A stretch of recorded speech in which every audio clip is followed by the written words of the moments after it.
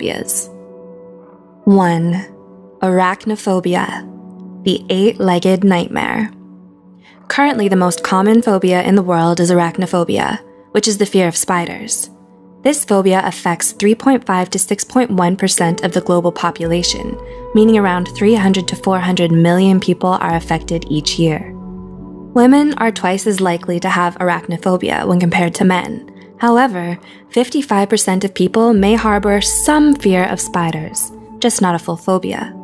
Researchers Oman and Manika believe that arachnophobia may be rooted in our evolution. Allegedly, our ancestors found their appearance frightening and viewed them as a threat of food and water contamination.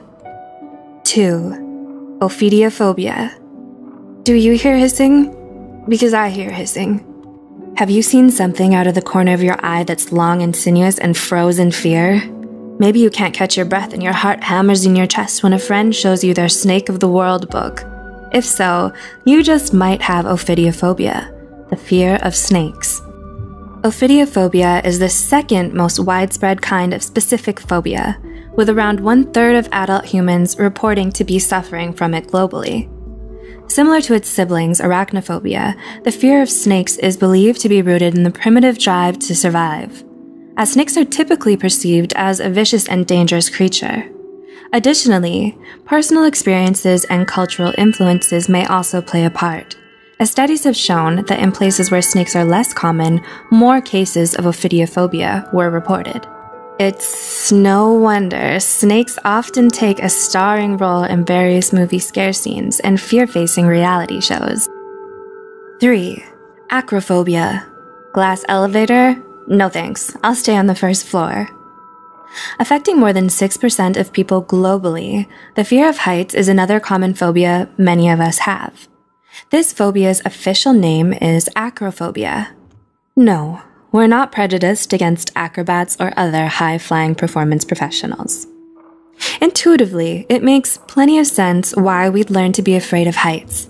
The research alleges that this phobia may be the result of an evolutionary adaptation, like many things. This adaptation developed to help keep us from falling to our deaths. A little of this can be helpful, to prevent us from taking unnecessary risks. However, if it gets out of hand and escalates, it could lead to extreme daily difficulties. You might have a severe aversion to common structures such as bridges, towers, steep staircases, and other perceived high places for fear of triggering a panic attack. So, take a deep breath, grab a buddy, take it one small step at a time, and let's look at the next phobia. 4. Aerophobia. AKA, so how long will it take to get from California to Tokyo? By car? Aerophobia refers to the fear of flying, and it affects around 10 to 40% of American adults. Are you thinking right now, sure, humans don't fly naturally, so fear of flying is understandable? Well, while that's true, aerophobia is actually logically irrational, given that airplane accidents are so rare. Statistics report that traveling by plane is actually much safer than traveling by car. Nonetheless, people with aerophobia avoid flights as much as they can, which can be problematic for work requirements or long-distance relationships. 5. Cynophobia. Did you say puppies? I think you pronounced demon hound wrong. Puppies, doggos, happy wagging tails, and those soulful eyes, and those sharp, pointy teeth with their scary sheen. Wait, what? Let us remember again that phobias are, by definition, irrational.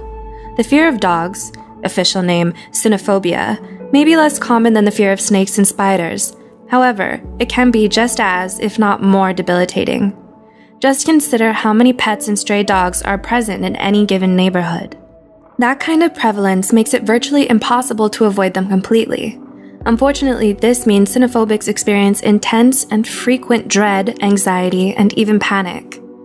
Cynophobia could be caused by a traumatic childhood experience, such as being chased or bitten by a dog, that was never addressed or otherwise fully resolved. Getting proper help and following professional therapy advice could not only make day-to-day life more livable, but allow you to revel in the wonderful world of dogs. 6. Trypanophobia. Would it be possible for me to take all my vaccinations in pill form? Next up, we have trypanophobia, the fear of injections. Ever seen the huge, strong sports guy break out into unprovoked tears when it was his turn to get vaccinated at school? Or seen the undisputed tough girl pass out when being asked to donate blood? Maybe they have trypanophobia. While it's normal to be afraid of injections as children, statistics report that the fear persists in approximately 20 to 30% of adults, escalating to become trypanophobia. Trypanophobics stringently avoid medical treatments, hospitals, and doctors. As you can imagine, this is incredibly risky to their health. How bad can it be, you ask? Well, the fear can be so intense that most would faint at the mere sight of a needle. An interesting bit of trivia: trypanophobia is the only kind of specific phobia that is found to run in families. And 7. Mysophobia. Antibacterial hand gel? Check. Gloves? Check. Hazmat suit? Check. Maybe I need a bubble. Lastly, another common phobia shared by many, and even some well-known celebrities, is mysophobia, better known as the fear of germs. The term was first coined in 1879 by psychologist William Hammond, who believed that mysophobia was a symptom of OCD. This has since been debunked by the discovery that most people who have mysophobia aren't actually OCD. Mysophobia can manifest as excessive cleaning, compulsive hand washing, and extreme avoidance of bacteria and germs, such as frequent or constant use of gloves, face masks, and other perceived germ-blocking attire. In extreme cases, mysophobia can cause people to become shut-ins, cutting themselves off from the outside world for fear of being contaminated.